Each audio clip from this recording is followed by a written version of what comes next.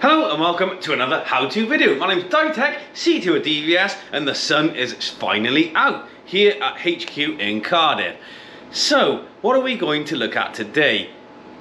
Before you go any further though, I need you to look at that subscribe and notify bell button, and I'm gonna wait. Callum, do something really funny.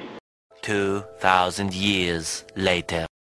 Anyway, now you've hit the subscribe button, which is vitally important. I'd like to thank everyone that has taken their time to do the subscribe and the like, the sharing, the commenting and everything else that drives the content forward.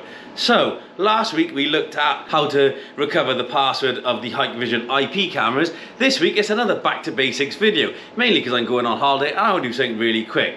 But all jokes aside, it's some feedback we continually get from you guys is how to do some of this basic stuff. So it is another back to basics video.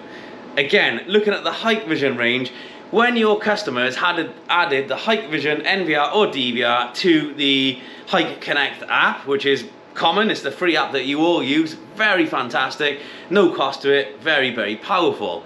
But from time to time, they lose their login details to the app, or the head of security or somebody who looks after the CCTV moves on and it's linked to theirs, or it's an old recorder, the phone's gone, nobody can get hold of the person who has got the Hik-Connect app linked to their device, or is simply a system takeover.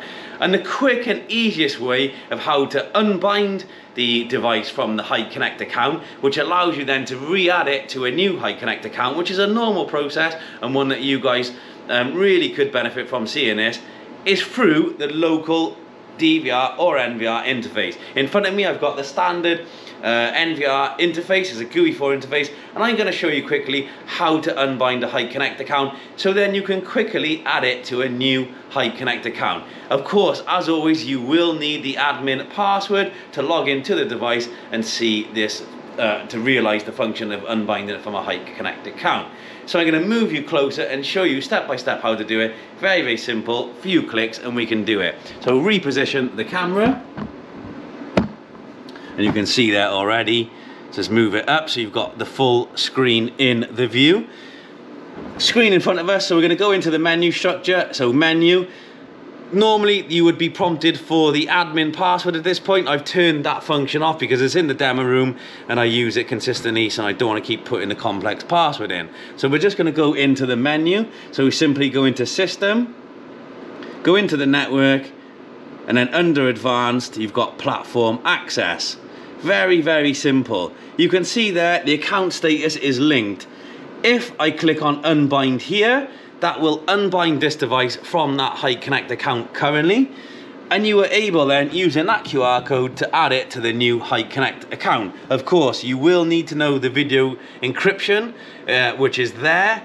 You can simply overtype that and click save. If you don't know what that is, simply update it and click save. It is a good measure from time to time to update that and click save.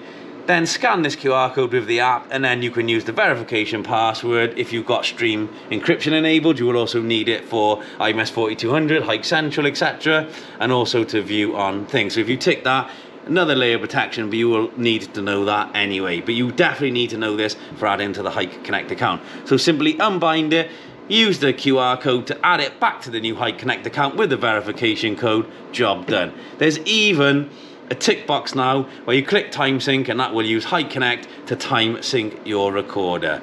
It really is as simple as that, guys. I'm not going to unbind it. As I said, I'm going on holiday and I need this device on my app.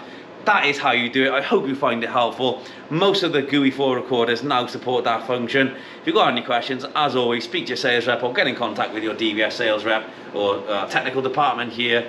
Other than that, hope you enjoyed the video. See you next week for another how-to video.